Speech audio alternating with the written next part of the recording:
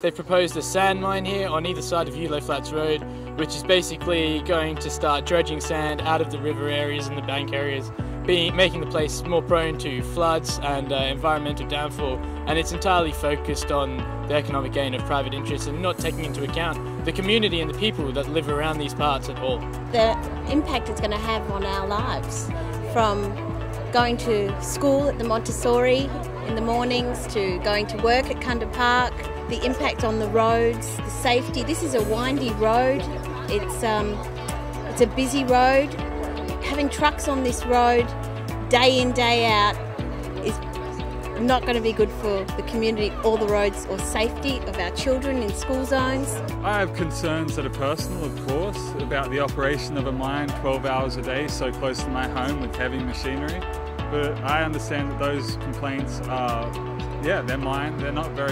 They don't hold weight in terms of planning and in terms of a community-wide situation. So I'm going to think holistically of the community, and that we have, economic, environmental and social issues that are going to be brought up by this mine that I'm opposed to. Economically, their houses are going to begin to devaluate over time.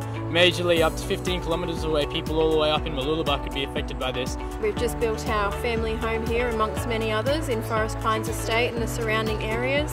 What's that going to do for us as homeowners? You know, our property prices could plummet. I left my family and friends in Perth to come and be here in this beautiful place, the Sunshine Coast.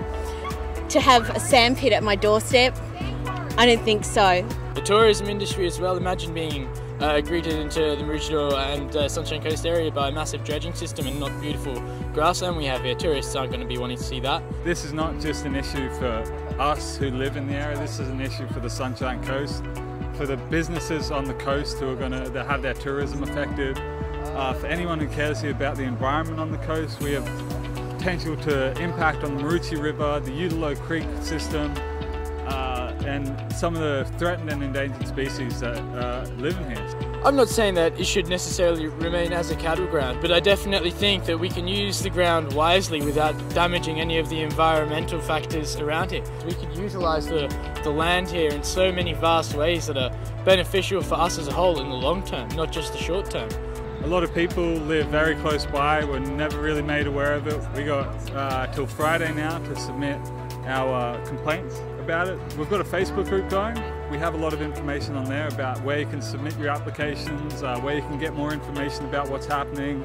Hop onto our Facebook page, it's Stop the Maroochy Sand Mines. Sign up and hand in your submissions to council to keep this place beautiful and green and the way we love it.